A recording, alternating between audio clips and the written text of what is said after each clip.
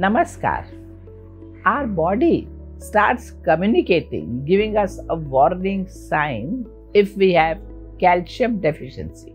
But sometimes we are too busy to take notice of all these signs. Today, I am going to highlight some of these symptoms to help you identify if you have calcium deficiency. You may have low calcium. If you find that your hair have become rough and growing more slowly than usual.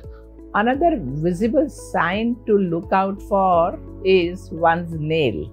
If there is calcium deficiency, nails start becoming brittle and break easily. Low calcium also causes dental problems like tooth decay, weak tooth roots, and brittle teeth.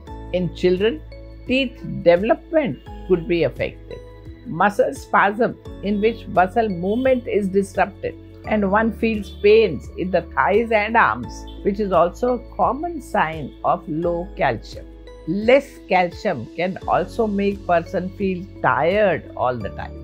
This type of fatigue is usually accompanied by dizziness and confusion. People who have low calcium levels are also prone to bone injuries and fractures because their bones become brittle.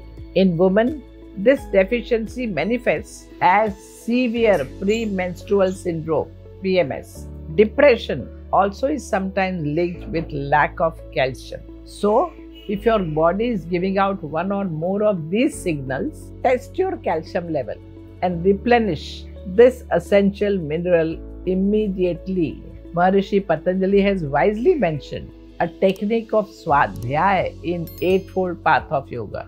Swadhyaya means study of self.